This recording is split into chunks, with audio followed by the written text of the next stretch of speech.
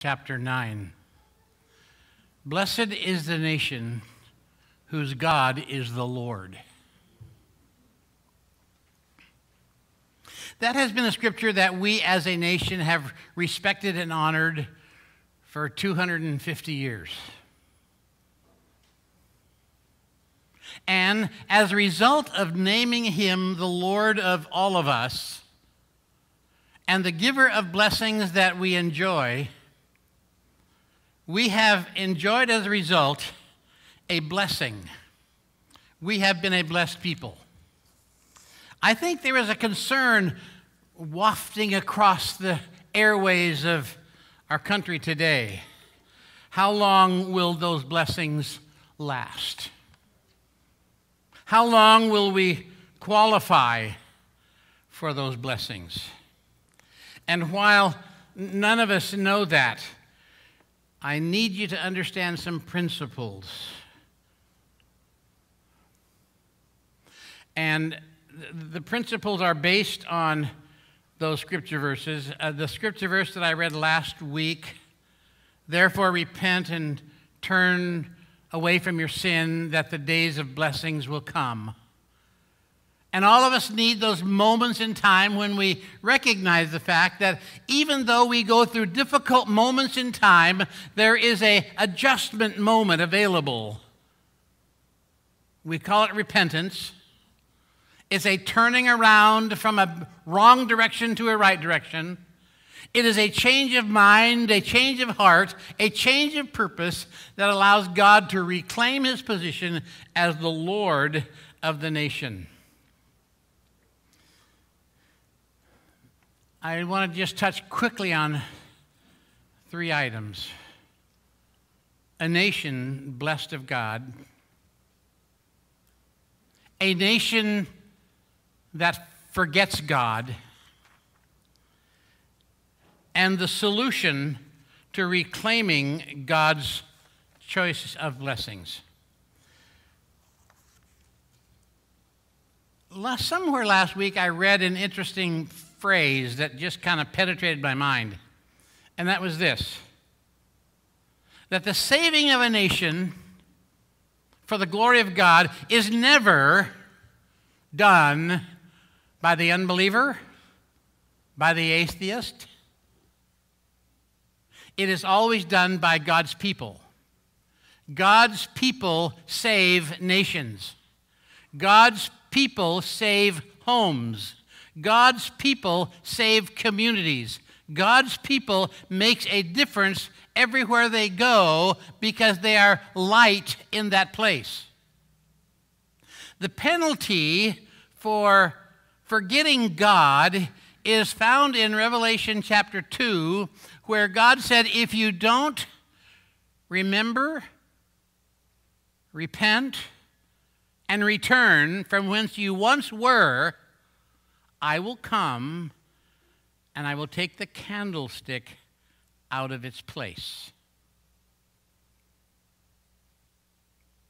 You know whole movements that once was light and is no longer.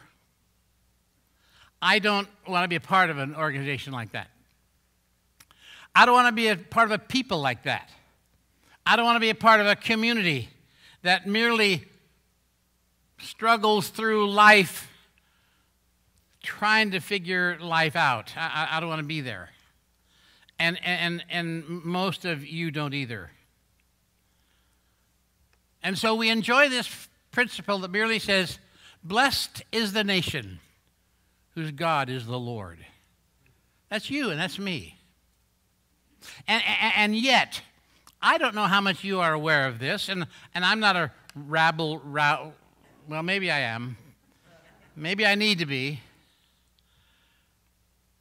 Are you aware how thoroughly historical revisionism is happening? Some of the greatest stories in American history are being rewritten to comply with a different narrative that's alive and well in our country today. And it's a narrative where man has elevated himself to be his own God. And while few of us will really recognize the fact that, well, I am now God. And yet anytime a nation or a people or a person takes all the authority, all the direction, all the divine guidance away from Almighty God and takes it upon himself, he takes God's place and becomes his own God. Are we living in such a day? Can you still remember any of the intent of the Mayflower Compact? People coming to America filled with hope and a future and joy and excitement. But they made an impact and a compact with each other that everything that was going to be in this new land was going to be for the glory of God.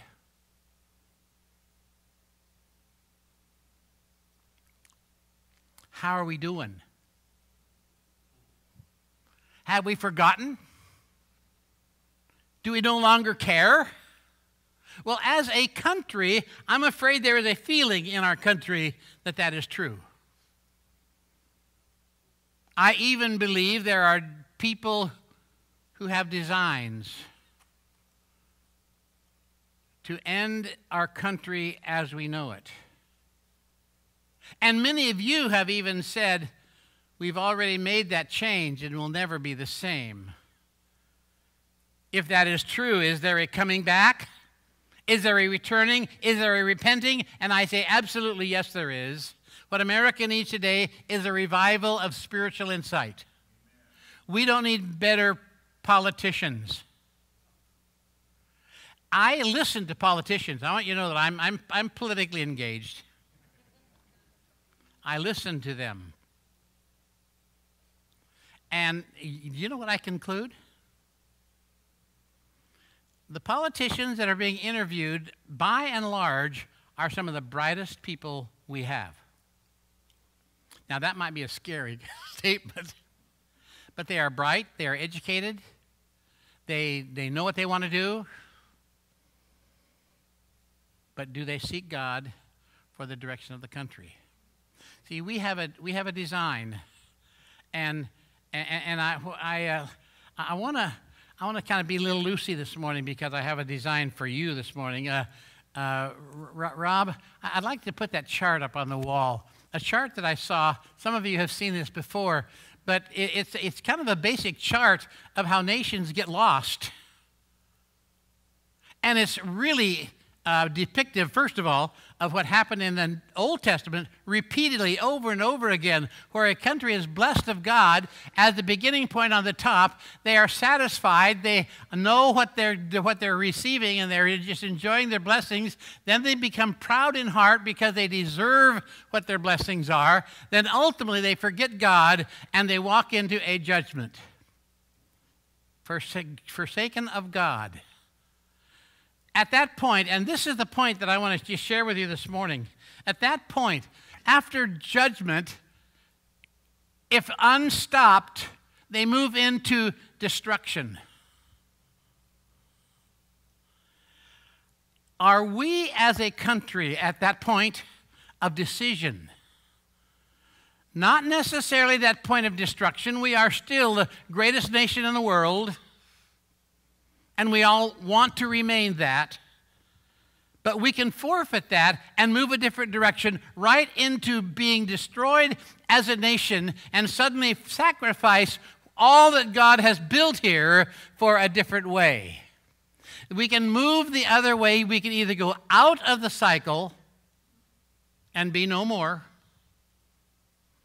or we can remain in the cycle and start remembering where we came from. Start remembering what we once were. Start remembering what the goals and the visions once was. And suddenly, and there's the remedy on this side of it. Remember, repent, return. Now that's a historic viewpoint. And of course, if you were to try to compare that to a biblical statement, you would see that it's right out of Revelation chapter 2, that because the church lost its first love, went its own way, God says you got to remember where you came from. You got to repent. You got to return to whence you were. Or I will come and your light will go out. Light and darkness. Think about those for a moment. You are in Jesus the light of the world. You are a city set on a hill that cannot be hid. You are visible. You are light. What happens to darkness when light comes? It always expels darkness. Darkness never expels light. The only path darkness has is for the light to go out. And so here we are as a Christian community worldwide. Here we are as a nation who has enjoyed 200 years of the blessings of God. And we have been a shining light in the world. Will we allow that light to go out? And if we do, what's left? Darkness. So we don't just let the light go out, we invite darkness. We invite all of those elements that we already fight. And yet, remember this. And let me just read a couple of verses to you, and we have a project here for you this morning. Then the Lord appeared to Solomon at night and said to him, I have heard your prayer and have chosen this place for myself as a house of sacrifice. If I shut up the heavens so there is no rain, or if I command the locusts to devour the land, or if I send pestilence among the people, which he didn't do, but he said, even if I did, and my people who are called by my name humble themselves and pray and seek my face and turn from their wicked way, then I will hear from heaven, or you will hear from heaven, and will forgive your sin and will heal their land. Now my eyes shall be opened, and my ears attentive to the prayer offered in this place. God says, if everything else happens bad, even if I orchestrate it, but if my people pray, their prayers will be answered, and I will not do what I'm capable of doing. I believe in American exceptionalism. We have been exceptionally blessed. Now we need God's people to step up. If my people, which are called by my name, that's you and that's me, will humble themselves. Everything else starts with us humbling ourselves. No longer trying to figure this complex life out. No longer trying to figure out what God would do without our help. But just humbling ourselves and saying, oh God, we have not done this well.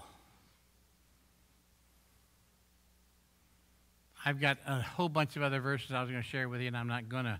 Just for the sake of time, we're going to call you to a different different commitment. Across the country today, there are literally hundreds of thousands of churches praying. Praying for our nation. Praying for our leaders. And the scripture reminds us that the leadership is the God-placed authority in our lives. You all have your political opinions and positions, and you're entitled to have them just as you do.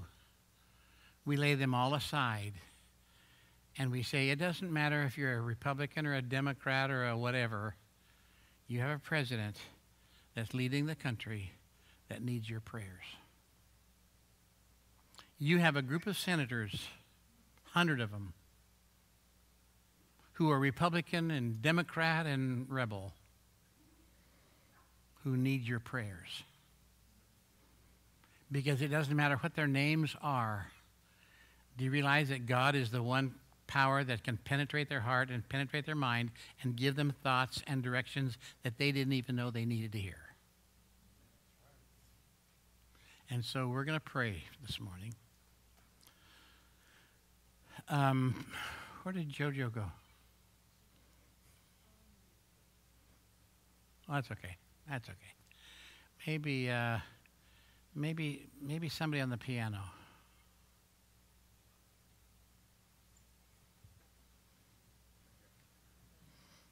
Are you on the piano? Sure.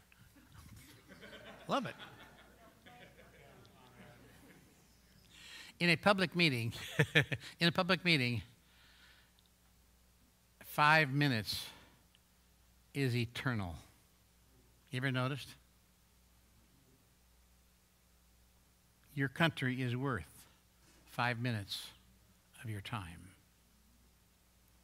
I want Rob to put up another thing on the overhead. While you were praying, I would like for you to pray that prayer. It's a prayer by our national pastor.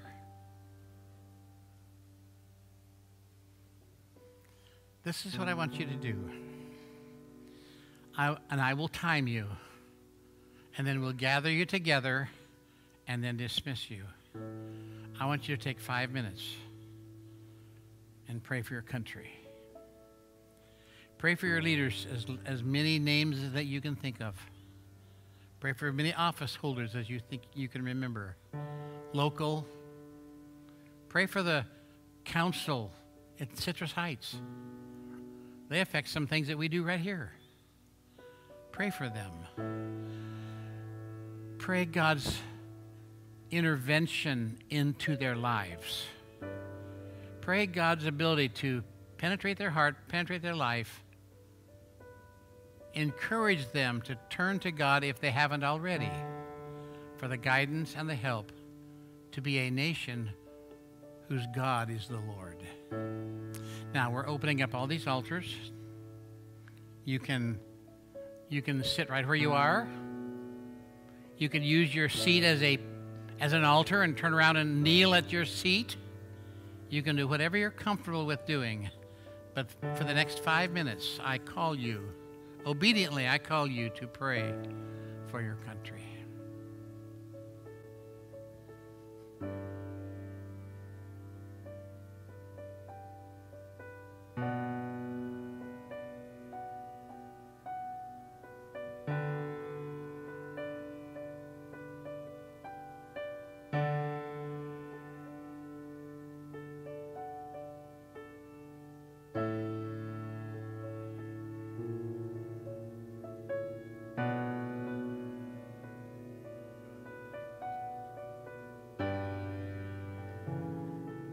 Can I call you together again?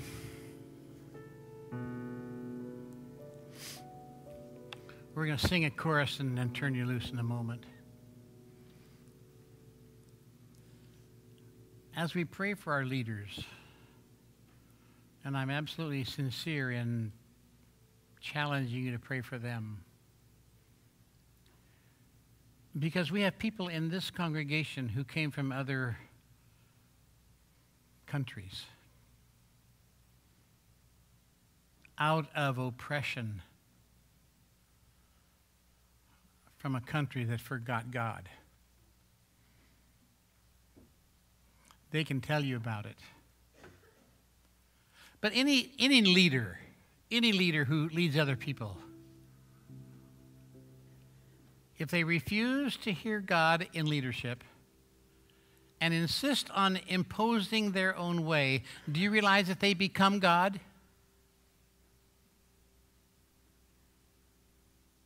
I think that's a scary thought. But they establish themselves as God because they now have the authority to tell you what to do. I've asked Jolene just to lead us in a chorus. we're going to stand together with me, will you? Let's just stand and sing a chorus.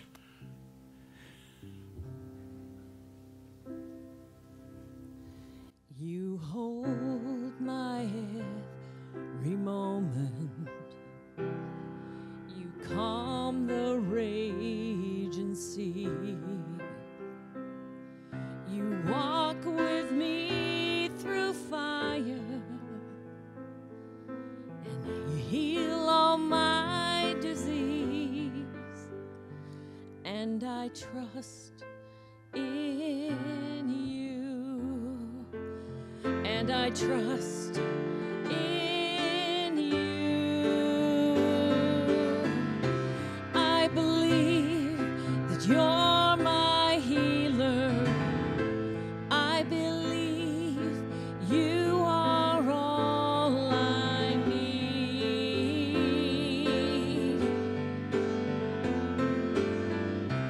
I believe you're my portion. I believe you're more than enough for me. Jesus, you're all I need. You hold my every moment. Sing it to him. You calm this raging sea, and you'll walk with me through fire, and you'll heal all my disease. And I trust in you, Lord, I trust in you. I believe you're my healer. I believe you are all I need. Jesus, I believe you're my portion. I believe you're more than enough for me. Jesus, you're all I need. Nothing is impossible for you.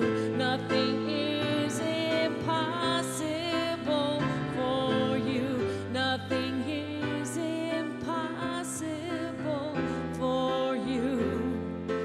You hold this world in your hands, say it, and nothing is impossible for you.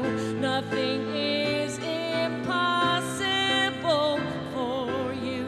Nothing is impossible for you.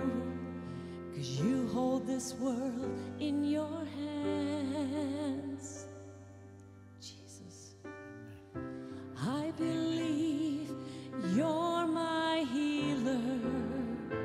I believe you are all I need. Oh, yes, you are, God. And I believe you're my portion. I believe you're more than enough for me. Jesus, you're all I need. Jesus, you're all I need.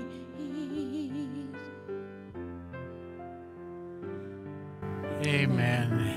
Amen. I'm going to ask Pastor Reyes just to pray for us. And I kind of like this old guy. I always enjoy praying with him, and I always ask him to pray in Spanish because he knows how to pray in Spanish more powerfully than he does in English. And I want the power that God has for us to be expressed through him to us. And then we'll be dismissed together. Would you do that? Amen. Thanks. By the way, he's kind of heading up this project to Guatemala and Honduras. And so give him some words of encouragement and challenge. He's got a huge, huge heart for. Now I'll give him mine right here. But thank you. He's got a huge heart for what they're doing. Pray for us. Would you do that? Amén. Amén. Padre, en el nombre de Jesús, estamos, Señor, reunidos en esta mañana, agradecidos por tu hermosa palabra, por tu hermosa presencia. Gracias por animar nuestros corazones para llevar tu palabra a las naciones. Bendiga a Guatemala, bendiga a Honduras, bendiga a México, El Salvador, bendiga esta nación, los Estados Unidos de Norteamérica, por los líderes, por cada uno de los gobiernos, Señor, por cada una de las personas que lideran, Padre, en el mundo, y también a nuestros pastores, nuestros ancianos, nuestros niños, nuestros jóvenes en esta nación. Gracias, Padre, por el regalo precioso que tú nos has dado de la vida eterna y de predicar tu hermoso evangelio a todas las naciones en el nombre de Jesús. Amén. Amen. Thank you for having been here this morning. Blessings on you as you go.